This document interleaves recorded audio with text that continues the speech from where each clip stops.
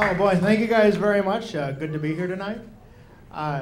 It's always hard starting out the show. You know, when you first come up here, you got to immediately grab the crowd's attention. You know, that's a tough thing to do. That's why we should come up here like a guest in like one of those daytime talk shows. They don't have to earn anyone's respect, right? It'd be great they'd announce my name. Ladies and gentlemen, here he is, Mr. Tom Clark. You don't know me.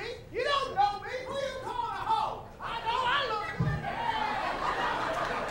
What's up?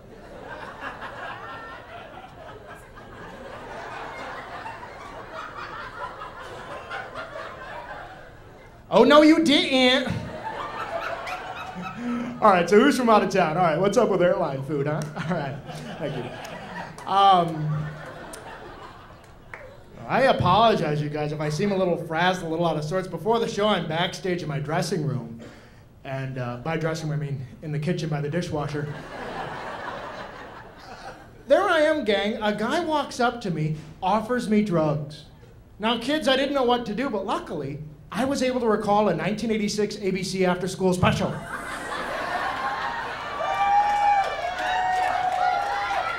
Which told you exactly what to do in that sort of situation.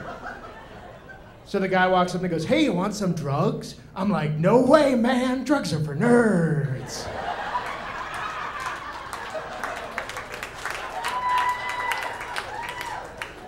And then I started breakdancing.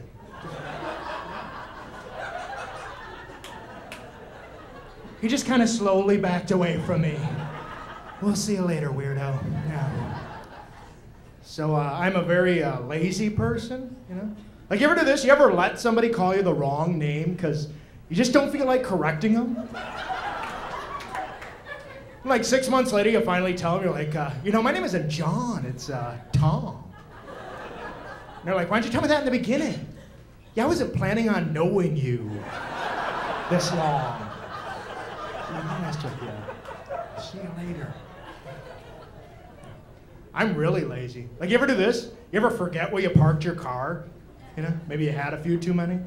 So instead of going to look for it, you just report it stolen. Let the cops find it for you. They call you the next morning. "Yeah, Mr. Clark, we found your car." "Oh, really? Where was it?" "In your garage." "Oh, those clever bastards. How did they know?" Curious.